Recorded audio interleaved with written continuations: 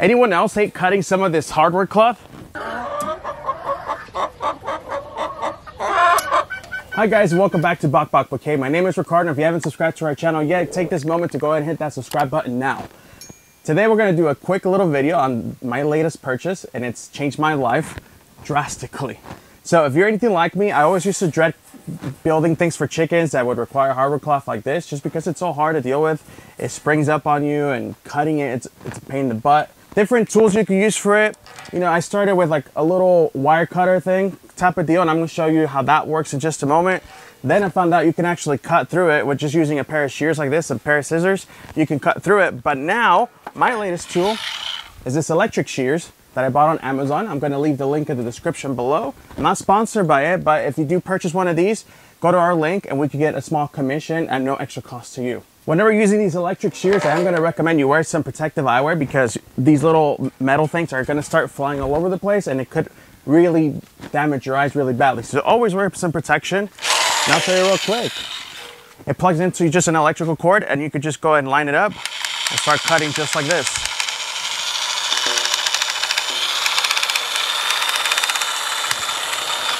That makes things so much easier.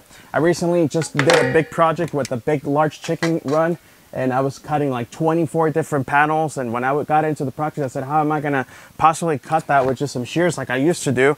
I would cut it one at a time like this.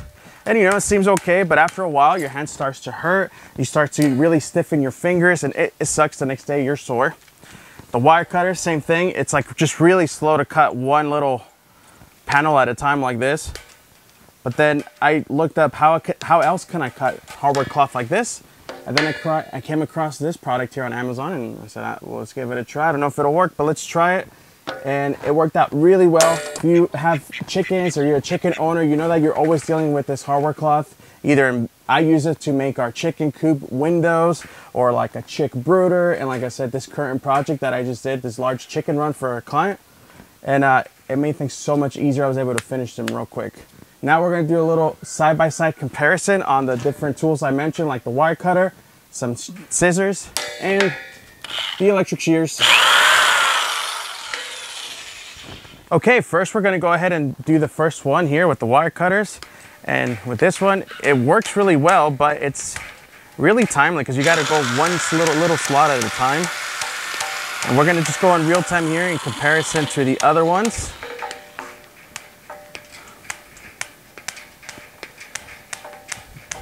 This is all in real time. If the electric shears are done, you're watching how much longer this would take to do the wire cutters.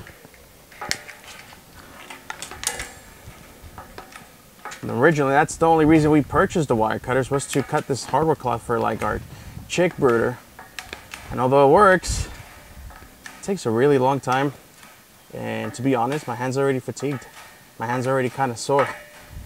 I know, I'm just being a baby. But once you use the electric shears, you get spoiled that you don't want to do this again. But yeah, these electric shears are super cool. Like, look how easy it cuts through any of this chicken wire. It's so much faster. Once I have this new tool, I don't want to cut it by hand ever again. It hurts. This keeps your hand going and going and going.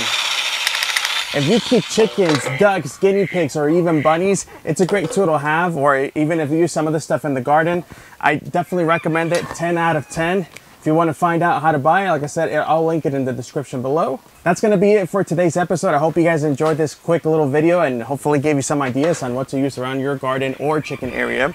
If you enjoyed the video, I think you'll enjoy one of these other videos we've done in the past. Feel free to watch some of those. Subscribe to our channel if you haven't already. Hit that bell notification so we can alert you when we upload a new video. Thanks so much for watching. We'll see you next time.